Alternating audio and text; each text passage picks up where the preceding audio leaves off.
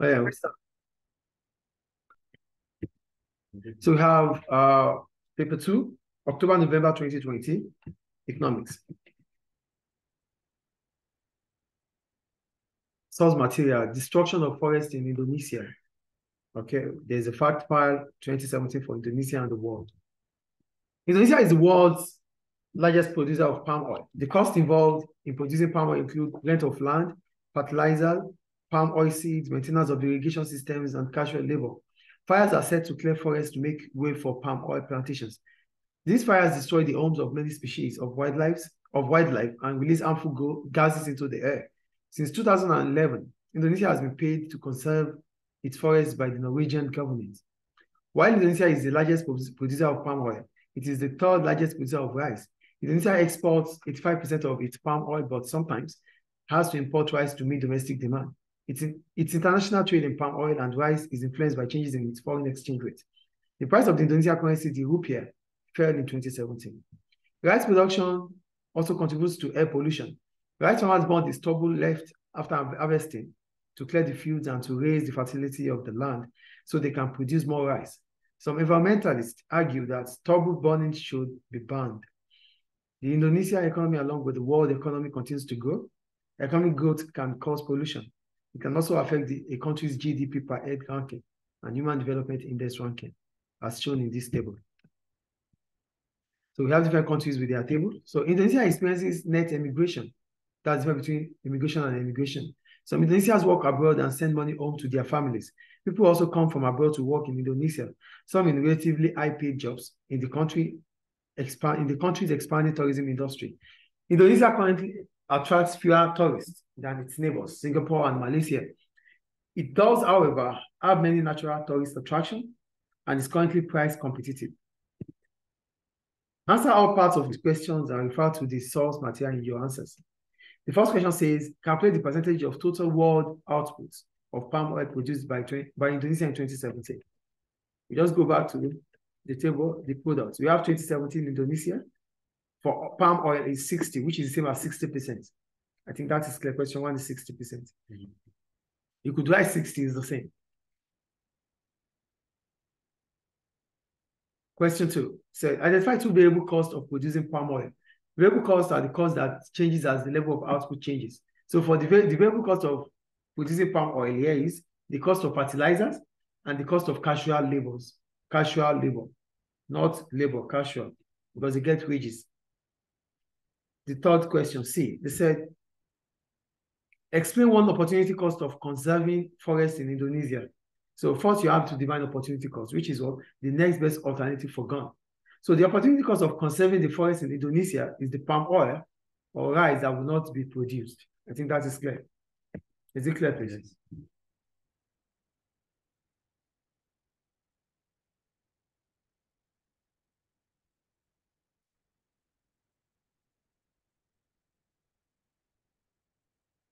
For question 4.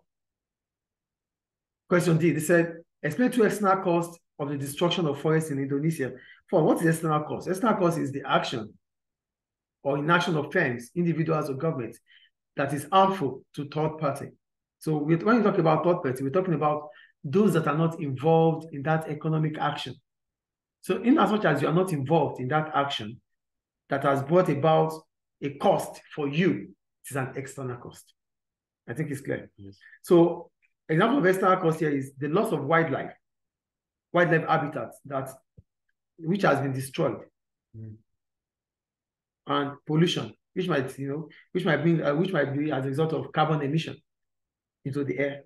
So these are external costs. I think that is clear. Yeah. We go to 1E. They said, draw a demand and supply diagram to show the effect of a ban on burning stubble on the market for price. Because based on the case study, they said burning stubble will increase the production of rice. Yes or no? So if government bans that action, it means there will be reduction in the production of rice. A reduction in the production of rice will shift the supply curve leftward from S1 to S2. At that point in time, the quantity supplied of rice would contract, making the price of rice to increase from P1 to P2. I think that is clear. Yes. we go to question F. It says analyze the relationship between countries' GDP per head ranking and HDI ranking. So we're talking about the GDP per head. We're talking about GDP divided by the population, and HDI we're talking about human development index, like living standard, like education. Okay, so yeah, based on what we have here, there's a direct relationship between the GDP per ranking and HDI. So the highest ranked country here is Luxembourg, which is ranked second in the group, and is having the highest HDI here, which is 20. So that means, well, the first point here is that there's direct relationship between HDP head ranking and GDP per head ranking and HDI ranking. The second point I made is that the top three countries, the top three here, Luxembourg, Mauritius, and Indonesia, they have the highest HDI ranking. That's the second point I made. That's the first thing. Then the third point I make is the exception of Cuba, which is having a high HDI ranking, but a low GDP per head ranking. Cuba. That's an exception. Indonesia has not the highest HDI. It has the highest among the top three, yes, except for Cuba. Yeah, Cuba, yeah. Cuba. That's what I said, the third point I'm making. Did you get the point I'm making or not? Yes. I said the first three countries, the first three top ranked countries here has the highest HDI ranking. That's the point I made, the top three. I made emphasis on the top three. Yes. Now, the fourth point I make, the third point I make now is that the exception of Cuba, which is having a high HDI ranking with low GDP ranking.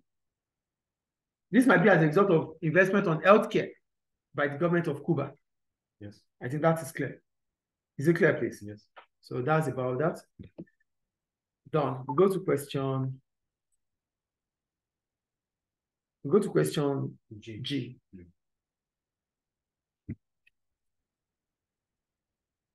For question G, said, discuss whether or not the immigration of workers would be likely to benefit the Indonesian economy. Yes, immigration of workers is likely to benefit the Indonesian economy based on the following reason. One, they might bring new skills and ideas, which may improve the productive capacity or production method of Indonesia. Two, it might increase the size of the workforce. And if the size of the workforce increases, output will increase in the economy. That's the second point. And the third point I'm making here is that immigrants that are coming in might come to fill the positions that have been left by Indonesians who are out of the country. So these are the reasons why immigration would be beneficial to the Indonesian economy. I think it's clear. Yes. So we'll go to H. So discuss whether or not the Indonesian tourism industry will increase in the future. So based on what I said, Indonesian tourism may increase in the future based on the following reasons. One, Indonesia has natural tourist attraction, which may be preserved. So they have a natural tourist attraction based on the case study. So the only thing they have to do is to preserve it. Do you understand? If they preserve it, that means it can be useful in the future. So that will encourage more tourists to come into Indonesia. The second point I make is that they said the market for tourism is price competitive. And if it is price competitive, that means it is growing. So because it's growing, it will encourage more tourists to come in. It will attract global audience because it's highly competitive. And if it's highly competitive, the prices will cheap. Did you get the point I made there? Is it clear, please? Yes. And the third point I make is that according to what is being said, income in the economy, world income is increasing. And if world income is increasing, disposable income will increase. So people might be able to spend because they want to take time out from work. As the level of income increases, people will start thinking about leisure. They want to have time out. Instead of working and working and working, they want to have time for enjoyment too. So that could make them to go to Indonesia. Is it clear? Yeah. So that's not about question one.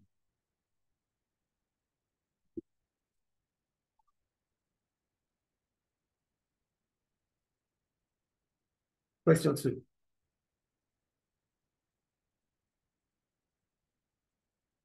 Question two says, Mexico has a history of trade deficits That means the import is more than exports. Trade import is more than trade exports. Mm-hmm. The government is moving the economy closer to free trade to try to improve its macroeconomic performance. It was predicted in 2017 that Mexico's economy would experience a small rise in its unemployment rate. The economy's inflation rate was 6.6%. The highest rate since 2001. A number of policy measures may be used to reduce inflation, including increasing the rate of income tax. One thing is this: there's always a relationship between inflation and unemployment. If unemployment is increasing, inflation would reduce. So there's indirect relationship between unemployment and inflation. So if the government of a country wants to reduce inflation, it could try to increase unemployment because they have inverse relationship. I think it's clear. Great. So we'll move on. Now they said divine trade in goods balance. Trade in goods balance is the value of exports of goods minus import of goods. Clear? Yes. We'll go to question 2. Explain 2 benefits producers may gain from free trade. If there's free trade, one, it means that there's global relationship, which could lead to advancement in technology. So because there's free trade, you will be able to have access to technology. And having access to technology would improve your method of production, which increases your output. Do you get the first point there? Do you get the first point I make? When there is free trade, it means you can have access to technology. You could get technology from anywhere across the world. And having access to technology, advanced technology, means that you can use it in your own country to improve your production method. Is it not an advantage? Yes. The second point I make is about global trading, as producers may be able to sell to foreign customers. Because there's free trade, that means you can sell, you can export, you can import. So yes, that means you can sell to foreign customers. And selling to foreign customers would increase revenue and improve your balance of payments, current account. Clear? Is it clear? Yes. And the third point here, the third question says, analyze using a production possibility curve diagram the effect of an increase in unemployment on an economy. If there's unemployment in an economy, it means resources are not fully employed. And that is unemployment itself. That would reduce output in the country. That means the country is not performing to its highest capacity. Do you get the point? Yes. As a result, the PPC curve will shift inward. Yes. That's the point there. I think it's clear. Yes. We go to D. They said, discuss whether or not an increase in the rate of income tax will reduce inflation. Income tax and a reduction in income tax, they said, an increase in income tax will definitely reduce disposable income. And if disposable income is reduced, purchasing power for consumers would reduce, reducing the aggregate demand in the economy, which will lead to reduction in the demand pool inflation, a fall in demand pool inflation. That's the first point. The second point I made is that as purchasing power reduces, revenue for firms will fall. If revenue for firms falls, what happens? They will reduce their investment in capital goods. Reducing investment in capital goods will lead to like reduction in demand again to fall. Aggregate demand will fall because firms will not be investing in capital goods. They won't be buying equipment. They won't be buying machines. So demand for machines will fall, leading to what? A fall in aggregate demand again. Demand pool inflation would fall. Yes or no? Yes. So I've used 2 demand pool inflation there. The top point I made there is that because there's an increase in income tax, government revenue would increase. And if government revenue increases, government might be able to spend or subsidize for firms. Yes or no? If revenue increases for government might use that revenue, increase in revenue, to encourage or to invest in supply side policies. Yes or no? Yes. So an increase in supply side policy could be through subsidizing. So if government subsidizes for firms, that's the fourth point now. If government subsidizes for firms, the cost of production would fall for firms. And if cost of production falls for firms, cost push inflation would reduce. Is it clear? Yes. That's about that. There's 4 points. I made 4 points. Higher government revenue through tax income will allow government spending on supply side policy measures. And one of the supply side policy measures is through education and training, which reduces waste. Yes. That will reduce pricing. Price will fall. Inflation is about price. Yes or no? Yes. So if I don't mention inflation, I have mentioned price, because efficiency will bring about reduction in waste. Yes. And the fourth point is subsidizing. Is it clear now? Yes. All right. That's question 2.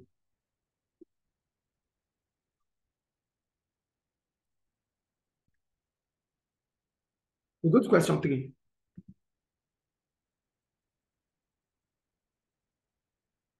The population of Hungary is the most obese in Europe. Hungarians eat fewer vegetables than most Europeans, and more food types that may be considered to be demerit goods in 2017, the Hungarian government introduced a tax on healthy food, known as the sheep's tax. The tax has had some success in moving demand to healthier foods.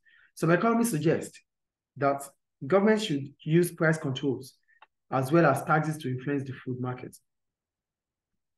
Define demerit goods. Demerit goods are goods that causes harm to the health or that causes external cost to third party. Yes.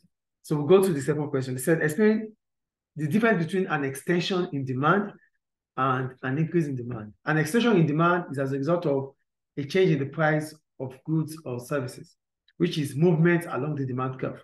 That is extension. Yeah, extension in demand.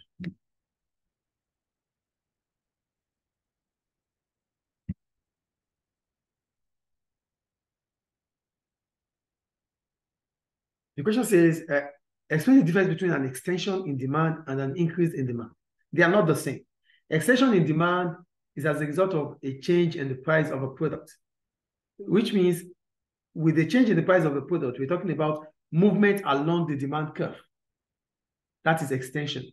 It can expand or contract. That is movement along the demand curve. Okay.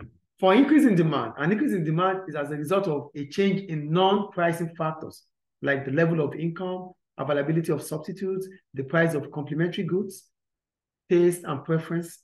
This will lead to an increase in the demand, an increase in the quantity demanded, which means there's going to be a shift in the demand curve, rightward or to left. So extension in demand is through price, a change in price, which is movement along the demand curve. Increase in quantity demanded is as a result of a shift in demand, which is based on non-pricing factor. Is it clear? Yes. Okay. Question C, it said, analyze the effects on income distribution, tax revenue, and tax revenue of an increase in indirect tax. If there's, what they're saying is that as soon as there's an increase in indirect tax, remember indirect tax is a tax on consumption. So as soon as there's increase, so the first thing is you have to understand that income can never be evenly distributed. There's no way income will be evenly distributed. We cannot have the same level of income. It's not possible. That's the first point that you have to put. The second point is that indirect taxes are taxes on consumption. Regressive. And it is, thank you, it is regressive. So most of the time, if if indirect taxes increases, it is a burden on the shoulders of low income earners than high income earners. That's why it is regressive. That's the second point. Then tax revenue. Tax revenue will rise because income tax is indirect taxes is increasing. Income tax will rise. So as income tax rises, price revenue will rise. But we have to think about if the demand for such products is price elastic or inelastic.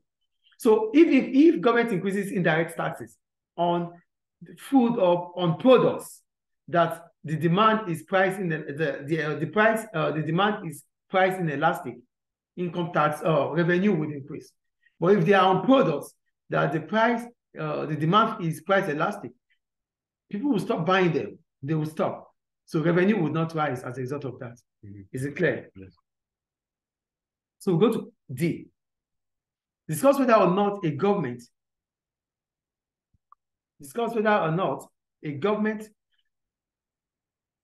whether or not demand for cars, right? No. Yeah.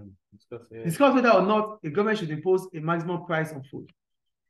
Yes, government should impose maximum price on food. First, because food is a basic necessity. Without food, it's our life, our living depends on food.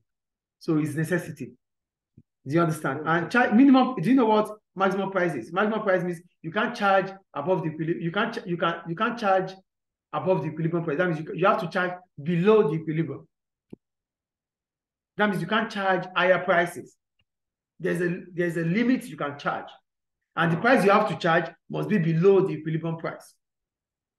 Yes. Do you understand? So the first reason is that food is a basic necessity. And because food is a basic necessity, our living depends on it. So the price must be low. Two, it means because if government charges maximum price, it means prices becomes low. The price of food becomes less. That means a lot of people would have the ability to buy food, which is good. Yes or no? Some people will be able to purchase food because the prices is less, and that will reduce poverty. Do you get the point now? Yes. The third point is that this may stop monopoly for food supply. So if government is imposing maximum price on food, it means the market for food will become more competitive. It's not going to be just for one person. Do you get the point I'm making or not? No. If government doesn't charge, if government doesn't give maximum price on food, the highest, it means that those who have the ability to produce more, those who are large businesses, might seize the opportunity to charge whatever price they want to charge on food. They will take away small firms from the industry. Yes or no? Yes. That will bring about monopoly. But because there's maximum price that you can charge, that means you can't charge above the equilibrium price. This makes it not interesting to everybody. So it becomes an open market for everyone. As a result, there will be competition.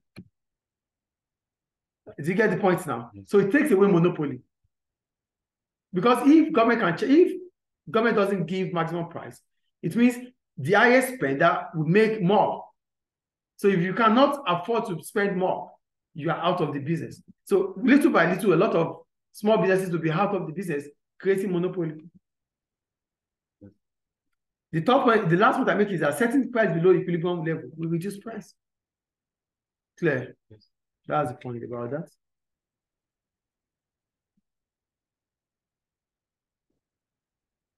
So go to question 4. Right? Yes. Okay. Question 4. Italy is the home of the world's oldest bank and some of the world's oldest car producers. Internationally, both industries are facing a number of challenges. The wages of bank workers and car workers are increasing. Demand for bank loans and for cars is changing, in part due to changes in population size. It is predicted that the price elasticity of demand, price elasticity of the PED for cars will also change in the future. So the first question says, state 2 functions of commercial banks. So one of the functions of commercial bank is that they accept deposits from customers. Another function of commercial bank is that they give loans to firms or customers. That is clear. We go to the second question, B. They said, explain 2 reasons why emigration from a country may increase. So emigration may increase in the country due to the following reasons. 1, a rise in unemployment. If there's a rise in unemployment, it means people have to travel, go abroad to search for jobs. That will increase emigration. Yes or no? Yes. The second point I make here is about lower living standards, which might be as a result of poor healthcare. So people might seek for better healthcare abroad. Yeah. The third point I make is about social unrest, social vices, war, especially war. If war continues to persist in a country, people would run away for their own safety. That could reduce the number of people in the country. So these are the reasons why immigration can increase in the country. I think that is clear. Yes. Question C. Analyze the possible causes of a rise in the wages of bank workers. So a rise in wages of bank workers could be 1. The demand for bank workers might increase. The demand for bank workers might exceed the supply of bank workers. So that would increase the wages of bank workers. That's the first point. The second point I make is that Bank workers might use trade union. They might be part. The bank workers might be part of the trade union, so they might be trade union members, and as a result, the trade union might have collective bargaining, which might help them to increase their salary or wages. Clear. The third point I make is that banks might have earned large profits. The banks might have made large profits, and if they make large profits, it is through the workers. So they might want to reward the bankers, and that might increase their wages. Yes. I think that is clear. Yes. And I made another point here. I said bank workers may have more experience and are more skilled. That might increase their salary. Clear? Yes. We go to D. Discuss whether or not demand for cars will become more price elastic in the future. First, what is price elasticity? I said price elasticity is a degree of responsiveness between the quantity demanded of a product as a result of a change in price. So if the price of a product increases and there's a significant change in the quantity demanded for such product, that means the demand for such product is price elastic. If the price of a product increases and there is no significant change in the quantity demanded of a product, then the demand for such product is price inelastic. So if it is less than 1, it is price inelastic. If it is greater than 1, it is price elastic. So if price increases and people stop buying, that means the demand for such product is price elastic. If price changes and you still sell the same as you used to sell, the demand for such product is price inelastic. Is it clear? So they said, will the market for car become price elastic in the future? That means will consumers be conscious about price? That's the question. So here I said yes. Demand for cars will become more price elastic in the future based on the following reason. One, the market for cars may be more competitive. If the market for cars become more competitive, that means a lot of firms will be producing cars. That makes customers to have more choices. Yes or no? So if you increase your own price, they could buy from other competitors. Yes or no? Yes. So that means demand for cars is price elastic. The second point I make is that income level might fall in the future. Income level might fall in the future. Mm-hmm. If income level falls in the future, cars might take a large proportion of income. So people might stop buying cars as a result of a fall in their level of income. Do you get the second point here? Yes. The third point I make is about time, because they said in the future. So if price increases now, consumers might not have choices, but in the future, time will allow them to have choices, because a lot of businesses would have come in the future. So with time, consumers will be able to search for substitutes. And as soon as they find substitute, they stop buying from you. So the demand becomes price elastic. Is it clear? Yes. And the last point I make here is availability of substitutes, like public transportation. So I don't need to have a car because there's public transportation, which is cheaper. Is it clear? Mm-hmm. Any questions about that? So that's all about the paper.